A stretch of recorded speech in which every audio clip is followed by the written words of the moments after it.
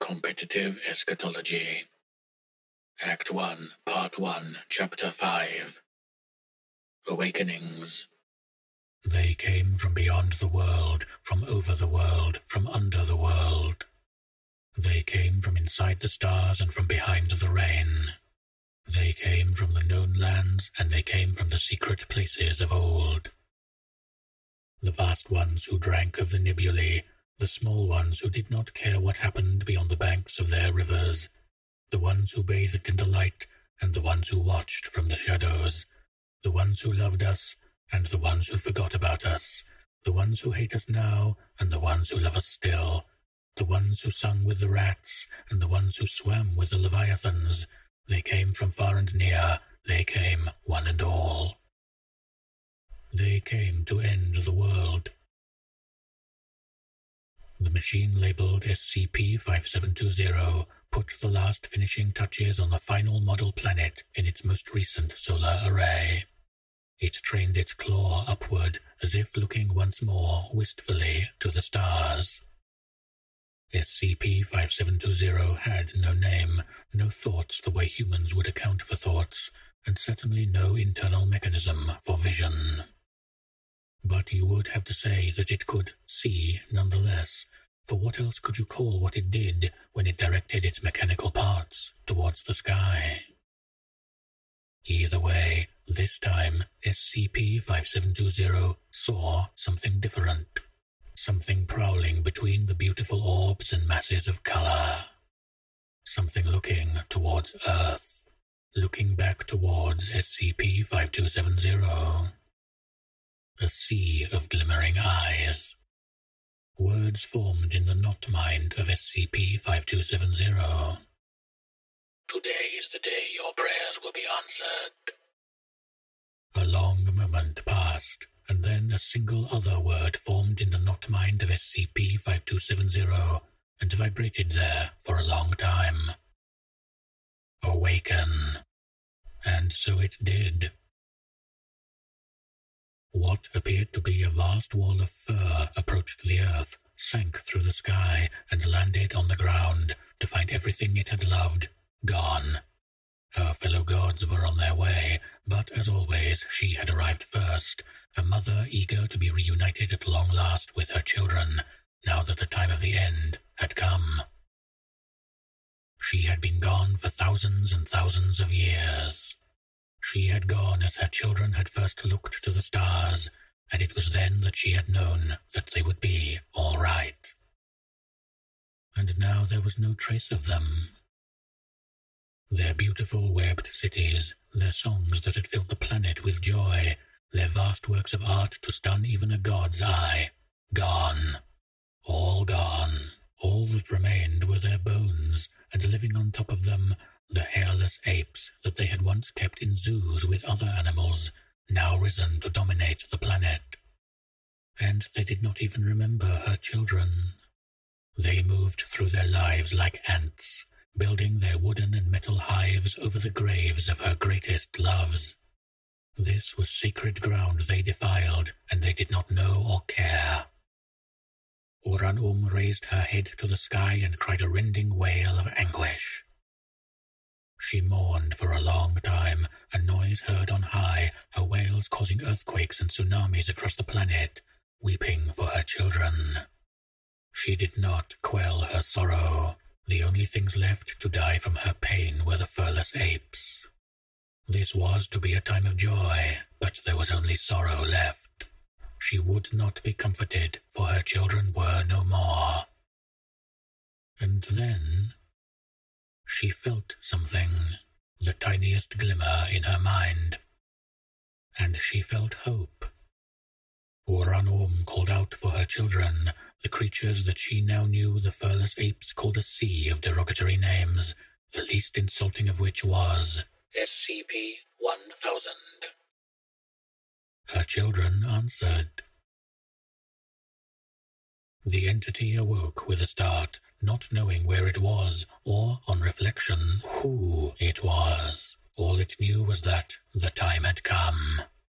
It rose from its grave, shattering a mountain as it did so, and hurtled itself into the atmosphere, trying to get its bearings. The entity gazed across the world. Everything was different.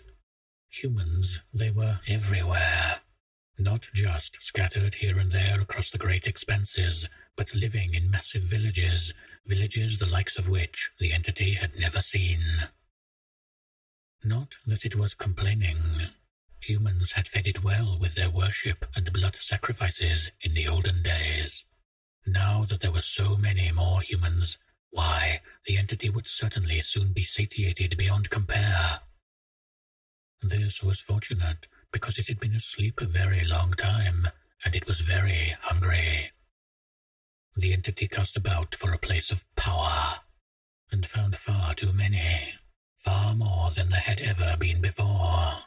It did not understand what to make of this knowledge, but, again, it did not complain. It only needed to pick one place of power for now, a simple one, to give it initial shape again. It chose the nearest one, a Foundation containment site. Yes, this would certainly do. The humans had already invested this place with much of their energy. It must be a sacred place to them. An SCP, they called it. The entity would dine well indeed. It wasted no more time, but hurtled directly into the place of power, a body of water it saw, and landed inside it with a massive impact. It drank in the place of power and everything in it, the water, the local wildlife, the human-made metalworkings and detritus, and took the shape of a massive titan bestraddling the countryside. Man-shaped, so that the humans would understand the form to which they would soon direct their hearts, and their prayers, and their blood, and their pleadings for mercy. The eldritch entity that had merged with SCP-765 opened its mouth. "Quack," it said, its voice reverberating across the land.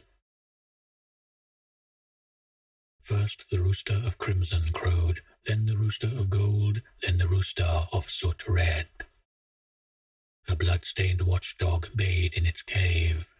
Its eons-old bindings broke, and it ran free. The sound of a great trumpet echoed across the earth, with no apparent source. People stopped in the streets of New York, Delhi, London, Cape Town, and listened in confusion. The Midgard serpent Jormungandr stirred in its slumber. The shifting of its form caused tsunamis along several coastlines, demolished a number of villages in Greenland. A massive wolf, visible from hundreds of miles away, stalked across Denmark, accompanied by an army of burning giants. Ragnarok had come. The administrator swung around in her chair to face the man who had just entered the room behind her. "You knew I was coming," the man said. "You let me in." "Yes," said the administrator. "You know you're dreaming, I'm sure," the man said. "And of course, you also know who I am." "SCP-990, the administrator said. She looks at him again. The suit, the bowler hat. Or was that a fedora? "Nobody," she said. "But most importantly," she picked up a file folder on her desk. "The first administrator." The two administrators looked at one another.